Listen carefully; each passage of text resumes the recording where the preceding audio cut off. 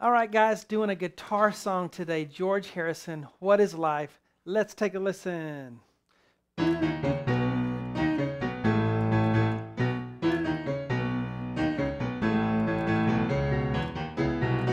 Nope, did it wrong.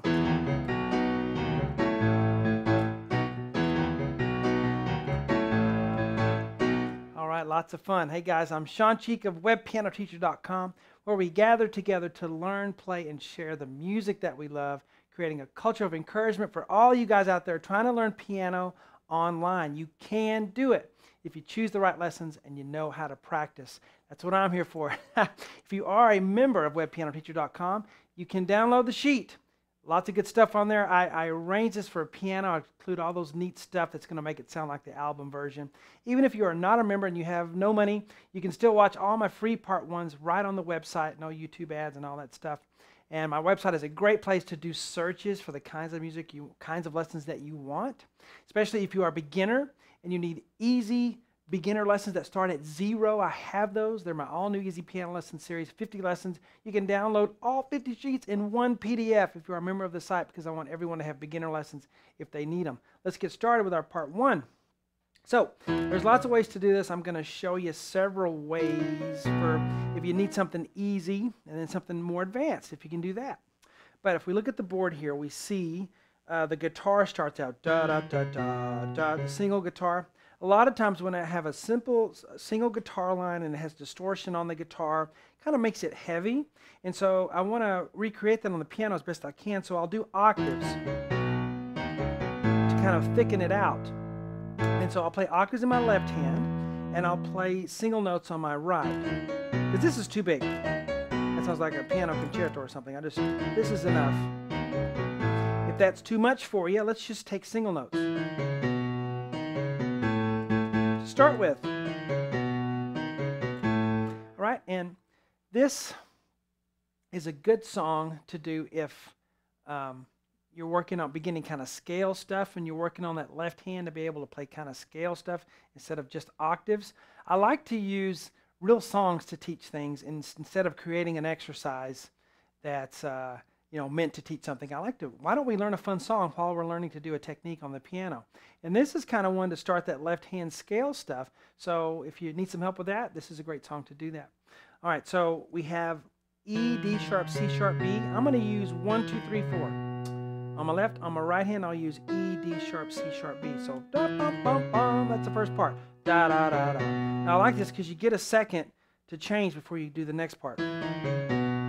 Okay, that's the way the music goes, but it kind of naturally gives you a little break there so you can get your hands in the next position. Isn't that neat when that happens? So D sharp, C sharp, B, A. I like to play it in the key it's in. I'm not going to try to change it to an easier key with no sharps. You can play in sharps and flats. You just have to do it. Okay? Jump in there and do it. D sharp, C sharp, B, A. And all we have left is A, B. Let's not use any pedal on this because listen how awful this sounds. Okay, and there will be somebody out there, probably a lot more than we realize, that just hold the pedal down and play this. Don't do that. No pedal. Okay, so if you can do that and get that down, one of the things that you'll learn in the Easy Piano Lesson series is the learn, play, share aspect we have. I know that sounds kind of corny, but man, it works. People are doing it, and it's working all across the world if you'll do it. The learn is the classroom, the studying where you learn where to put your fingers, you work on just how to do it.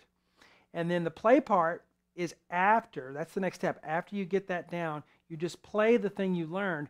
Repetitions. You know, you're in the weight room and you're doing repetitions on the bench press or whatever. We do reps in piano, good reps. But we can't do good reps until we have the notes down under our fingers very well in the classroom. Now we're ready to go out and just play it over and over again to get it in our motor memory, in our oral memory, we call it A-U-R-A-L. So spend time just playing it after you learn it. Okay, over and over again so that becomes part of your memory. And so let's get to that part of it. So we've learned it. Now we're going to just play it. How many times? Well, I like to do things in groups of 3. So 3 times is good. You can play it 3 times in a row.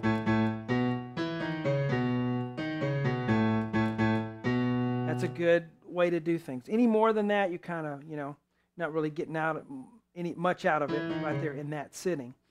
Okay, so we have both hands together, single octaves. Here's the next way you can do it. We can add these chords on top. I put these small because I want those to be, something additional. Some of you can do that.